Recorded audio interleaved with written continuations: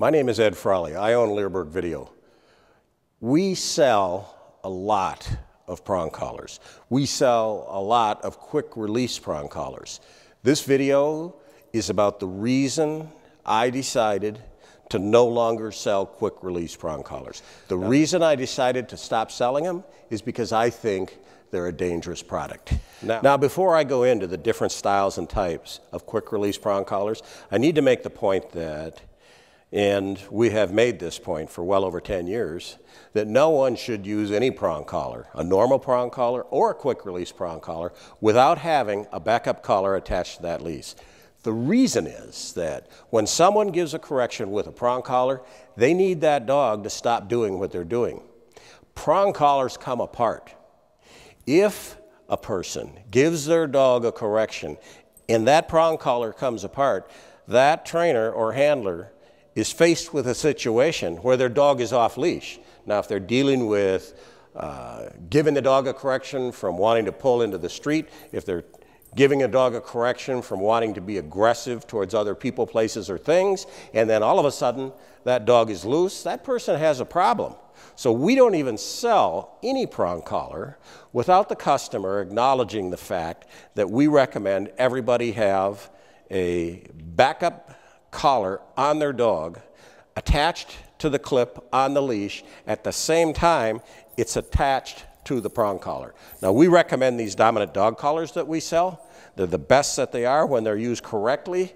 Quite frankly, I'd just as soon use a dominant dog collar as a prong collar. I think it's a more effective collar, my opinion. Now, back to these quick release collars. There are two major different styles in these prong collars. One of them, to get it to quick release, you simply pinch this and it comes apart. Problem is that, and it happens all the time, is that it takes next to no pressure to release this dog. And I know of a case where a dog was being aggressive to other dogs, and rather than just hold the dog back on the leash, the handler reached down to grab his dog around the neck and the collar, which was a foolish thing to do to begin with, and then accidentally released the dog. That dog went off and killed another smaller dog because it was dog aggressive. Now, the second type of quick release prong collar is one that looks like this, and this type is released with a normal dog snap. Now, this collar doesn't come apart as easily by the handler reaching down and clipping this, the snap open. What happens is, and we get emails about it all the time, is the collar by itself will catch on the little snap on the clip, and it pulls it. When it pulls it open, and it's apart, just like that. The handler doesn't have to do anything. He just needs to put a little pressure on his leash when this snap is in the wrong position. So if it's in the wrong position and he puts pressure on it, it's apart, just like this. Then you have a dog running loose, doing God knows what, either getting in trouble, being aggressive, running away, getting hit by a car, any number of a million things to do. And the bottom line is, it happens too often. We get emails about it all the time. And as I said, I sell a lot of these quick release prong collars. And I've made the decision that I'm not going to do it anymore. I just can't bring myself to sell a product that I think can cause dog handlers problems. I don't want to see dogs get killed because they run out and get hit by a car or get in a dog fight or bite somebody or whatever because of a product that we shouldn't have been selling In fact, I don't think they should make them anymore. Now, why don't you bring that in close, and we're going to show how this comes apart. See? So here's what happens. It's held together like this. The way it comes apart is like that. So the way it goes back together is you thread it through there, clip it on here. You know, the concept should be, okay, that's the way it works. That's pretty simple. What really happens is that the dog handler will give a correction, and the stars all line up correctly to bad karma, and this happens just like that. The collar will catch either on the ring or it can even catch here on one of these so that it will pull apart like that. That didn't show it very good.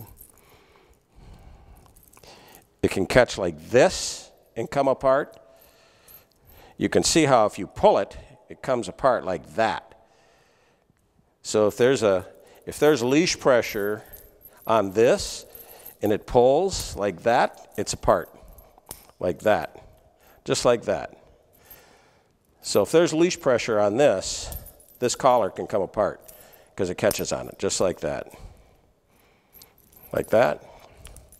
Comes apart, and the dog's loose that quickly. So it goes together like this. This is how you put them on. And they come apart accidentally by catching there, and they're apart like that. So one more time. It goes together like this. Everything should be good. But the leash gets caught on this little snap like that, and it's apart. And you have a dog running loose.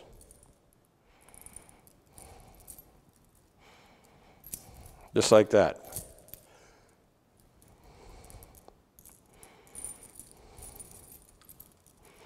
So it goes together like this. When things line up against it,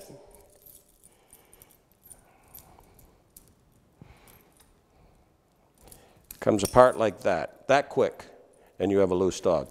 Now, on the other one, this one is a different style. And it doesn't matter whether they're chrome collars or stainless steel collars.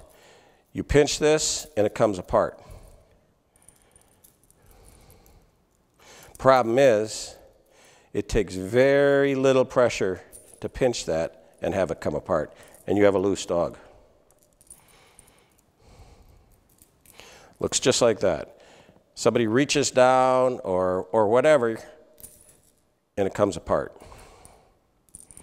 My advice is, if you're going to use a prong collar, learn how to put it together. It's not a big deal to put a prong collar on. You do it just like this. You take one of the prongs, you put it through the hole here. Once this is through the hole, you put pressure on the other prong to put it together like that. It can be taken apart at any place along the collar. To put it together, you put this side in the hole, push the other side in, and it's together. That's a far more secure collar than this. So I think, honestly, I think people are crazy to use these things.